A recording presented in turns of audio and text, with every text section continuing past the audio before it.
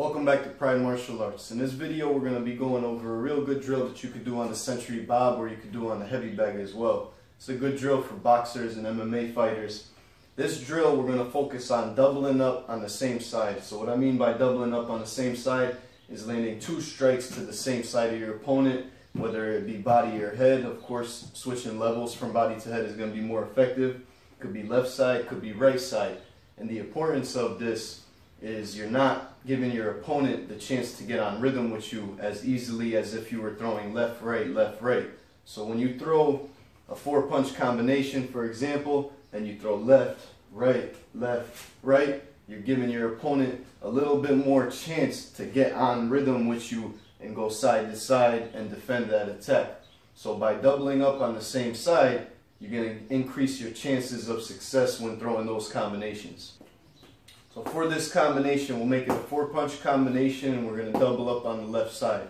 Okay, we're going to start by throwing a 1-2. We're going to change levels, dig into the body, and then come up to the head with an uppercut. Okay, so start off 1-2, low.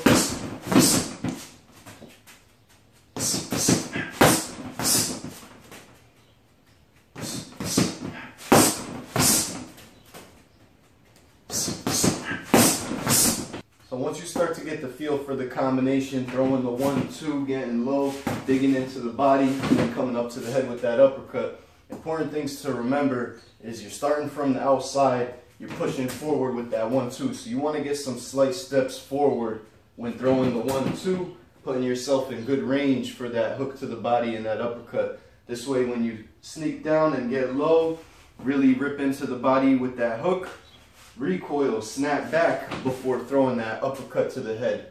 So the important things to focus on to make this drill sharper and more effective is stepping forward on your 1-2.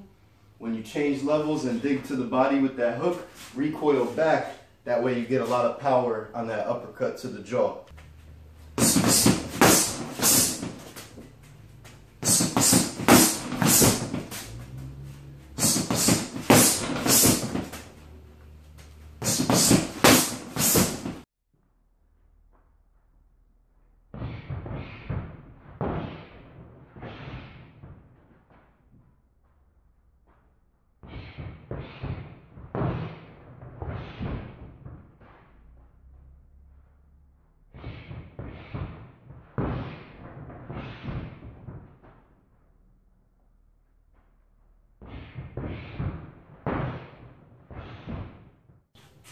Thank you guys for watching. I hope you guys enjoyed this video. I hope you find the combination useful. I've had a lot of success with doubling up on the same side. It's also about mixing it into your combinations. So if you practice this while shadow boxing, you want to really mix it into other combinations that you're comfortable using. Be sure to leave any request videos in the comment section below. Be sure to subscribe to Pride Martial Arts.